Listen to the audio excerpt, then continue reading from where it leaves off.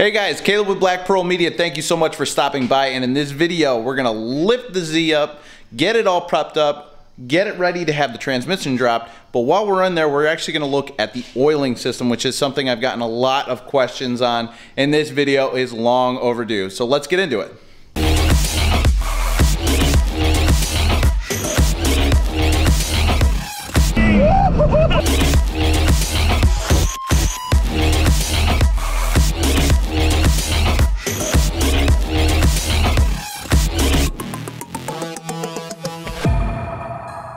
Alright guys, so as you can see, the Z is still here. I still love this car. I'm still going to be using it. It's been killing me that it hasn't been on the road for these last couple of months, but we got a house and sometimes those kind of priorities change, but this car is not gone from this channel, not by a long shot. Don't mind the mess. We had to pick up a bunch of stuff, including the snowblower and the lawnmower and everything like that. So I'm glad to have these here, but they are taking up some space. So we are going to clean up the area a little bit, but the goal of today's video is to get the Z up off the ground as much as possible, because we're actually going to be dropping the transmission probably in the next video, and we have a new clutch for it. Super excited to get it back on the road. But like I said guys, the oiling system is something that I have not really touched on or have a dedicated video to, so I'm just going to kind of explain what the setup is, and I'll try and show you firsthand, because obviously we're lifting up the Z, so may as well go ahead and show you the oiling system firsthand. Let's go. Still a ton of clutter though, so let's get that taken care of. Okay, that's much better. All right, I actually foresee this taking longer and being more complicated than I think, just because I gotta lift it up as much as possible. So that means I have to probably lift it up a little in the back, then a little in the front, then a little bit more in the back and the front, and I'll just be running around. So I'm just gonna go ahead and take a time lapse of that so we don't waste anybody's time. And I can kind of focus on it. I don't wanna die.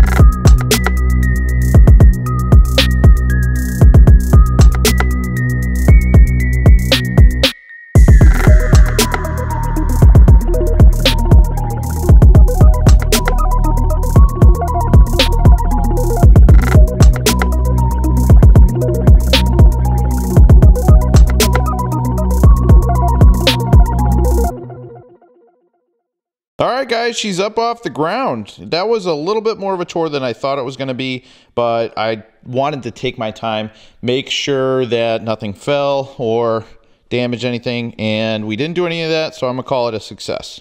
She's probably sitting about 1.5 feet off the ground, which is great, and there's even a little bit more room we could go up some more if need be.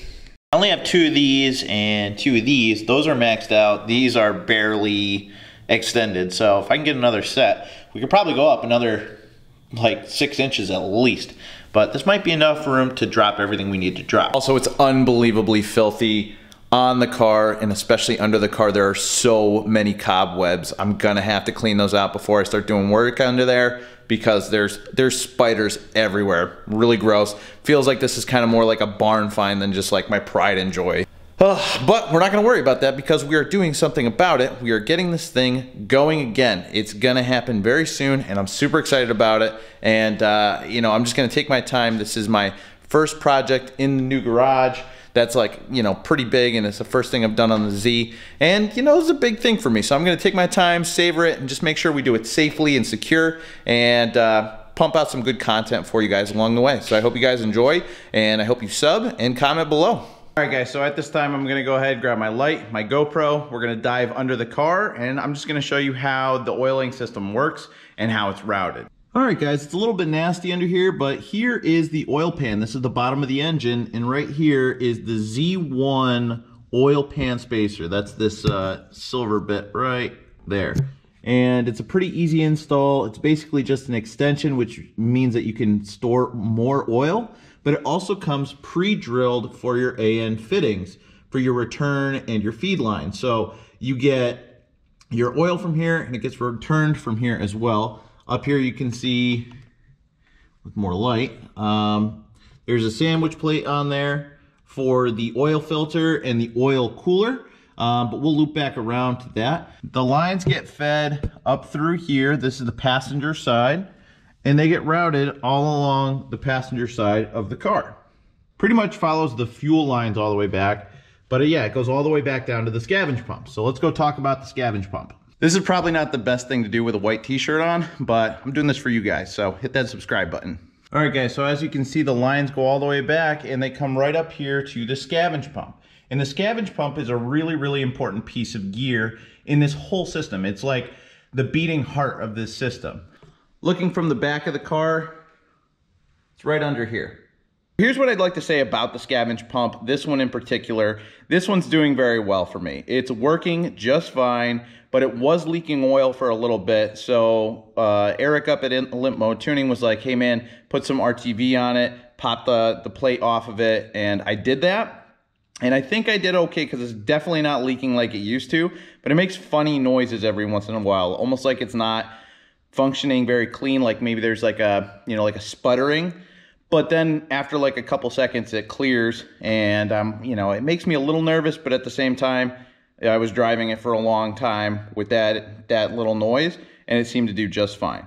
Now I had a turboWerx, I don't remember the code. It was their biggest one. It was like $400 on eBay, and everybody was saying to get that one, but it ended up failing. The internals of it failed, and because of that, it blew my previous turbo, the Precission 6262. Also, there was another design, which I'm going to talk about, which could have contributed to that, but when we dug into it, it was the scavenge pump that was the issue. The one that's currently on there that I just showed you is actually a marine grade, so it's like for boats and stuff, and it was like 60 bucks. I don't know the code of it. I was just looking around it, and I didn't see any code or like serial number or anything. I think it's just very generic. I did track it down one time last year, but it was out of stock. But Limp Mode Tuning, Pat knows exactly where to get them. He probably has a few in store. So if you're looking to get one, hit up Limp Mode Tuning on Instagram, tell them I sent you, and ask about their scavenge pumps and what they use on the rear mount systems. He'll be able to hook you up. Now I'm going to continue to monitor this because my faith in it is not 100%. It's like 75%. So I haven't done a huge track day, like a long, good track day with this car and this setup. I've done an autocross event and it did superb. It did perfectly fine. But I don't want to tell you guys with 100% certainty, like, hey, go and get this scavenge pump for sure. I'm going to do more testing and time trials on it before I can recommend it 100%. But so far, this $60 pump has outperformed a $400 pump.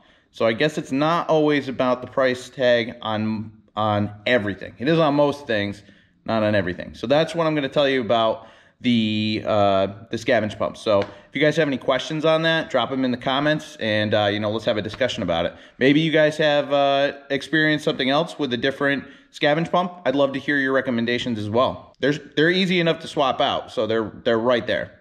Which is another reason why rear mount systems are pretty cool. I mean, just look at all that access. Amazing. So then you'll notice that it goes into this little guy right here, which is a little catch can.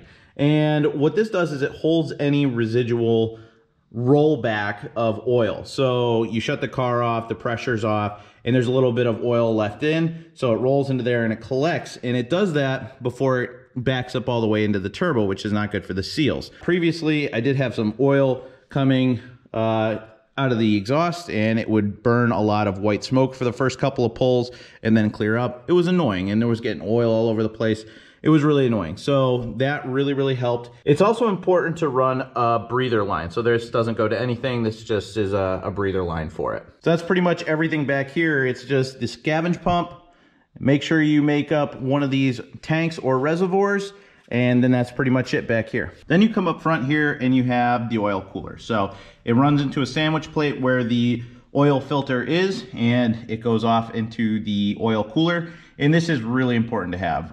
You know, it makes me a lot less worried about oil temperatures, and it just seems to run very smoothly. So This is just a simple setup. I think I got this one on Amazon for like 60 bucks.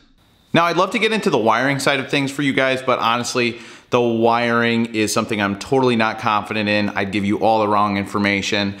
But if you go into the playlist, one of the first of the 3 build videos has all the wiring in it, so I'm sure you can pick up more from Denny as he was installing it. I was there with him. I just don't quite get all that stuff yet. I don't want to feed you guys bad information, so I'll link that video down below as well.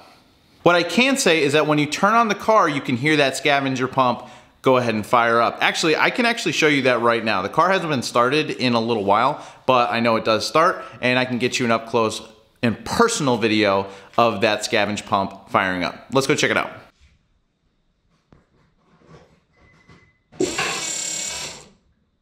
Did you hear it? See what I mean? Not bad at all. It works every time. So I know there's a lot of lines involved, and that's the one thing that I've heard from people say, you know, hey, that's just way too many lines for me, and it's too complicated of an install. It's really not that bad. So if you guys are debating whether to do a standalone system or one right off of the oil pan, I think they're both good options. But the oiling pan, if you're wondering if that's gonna be too complicated, I can assure you it's really not that complicated. And you know, it's just a matter of buying extra lengths of line, and you know, you're pretty much good to go. It's just a matter of routing it, really, and the routing is not that difficult. You basically just follow the fuel lines back. They tuck right underneath there. They're not really hung low or anything. And don't forget to put a check valve in there, whatever you do. I forgot to mention that. There is a check valve, and that just helps stop the flow of oil back flowing into the turbo. So yeah, guys, that's the oiling system for a rear mount turbocharged 350Z. This will work basically on any car, but this is just my car I'm speaking on here. If anybody wants to do a remote or has a remote or knows somebody who has a remote oiling system, drop it in the comments. I am curious about their setup. I'd love to check it out. Maybe if they got an Instagram I could look at. I'm always just looking to improve things and just look at what other people have going on. This overall is a pretty interesting build, at least in my eyes. That's why I wanted to do it. And I love seeing other people pursuing this build. There's at least 3 or 4 of you that have reached out saying that you're working on your project. I hope you guys are doing really good, and I love all the progress and when you guys send me DMs on Instagram and everything. So keep that up. I really appreciate it. You guys are awesome, and I'm looking forward to getting to 5,000 subs by the end of the year. So if you haven't subscribed already, go ahead and hit the sub button. Help me get to my goal, and we'll see you on the next video where we'll hopefully going to be pulling out the transmission and successfully installing a clutch so we can get this back on the road finally. So thank you guys so much for watching. I'll see you on the next video.